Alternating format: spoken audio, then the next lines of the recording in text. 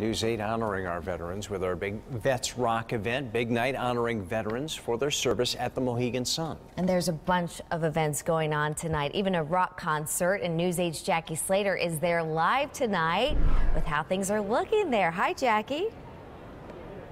Yeah, good evening. What a great day all around. The energy level just through the roof here. As of 1 o'clock, the number of veterans that had pre-registered for the career fair and expo and as well as walk-ins had already exceeded the number from last year. So a great turnout. The big concert set to begin at 7:30, but for now we want you to take a look at some of today's highlights.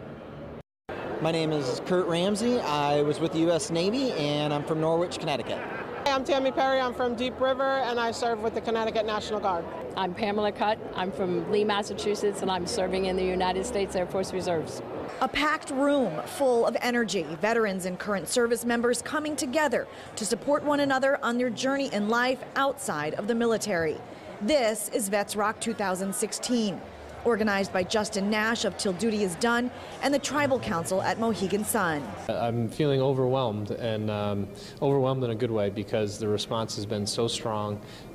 It's really already looking like at least double what we had for last year. I think we have some irreversible momentum going on here. There's greater attendance, there was greater pre-registration, and you can feel it. The energy in the room is high. The Expo Center filled with veteran support services and more than 100 companies, all with open positions and all looking to hire a few good men and women.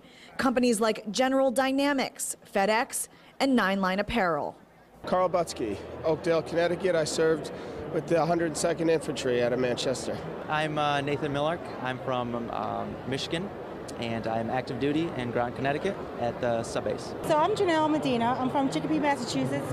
I'm currently in the Air Force Reserves and I serve at a Westover Air Reserve Base. Air Force, Army, Coast Guard, Marine Corps, and Navy, all represented. One of the most popular attractions, the Save a Suit booths, helping America's heroes get dressed for success. Outside of the expo, a celebration fit for America's finest. O'er the land of the free and the home of the brave.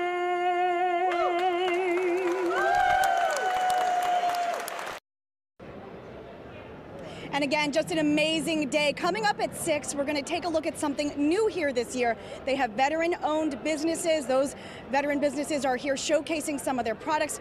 We're also going to hear from some former high-ranking officials on why it was important for them to be here as well. Reporting live at Mohegan Sun, Jacquie Slater, News 8.